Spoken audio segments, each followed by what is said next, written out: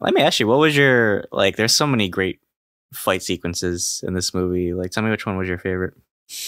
That's hard to say. To be honest with you, I actually think the end was my favorite. I loved the shotgun one where he had dragon's breath and over the top. Bird's eye view. Yeah, it was so much like Hotline Miami.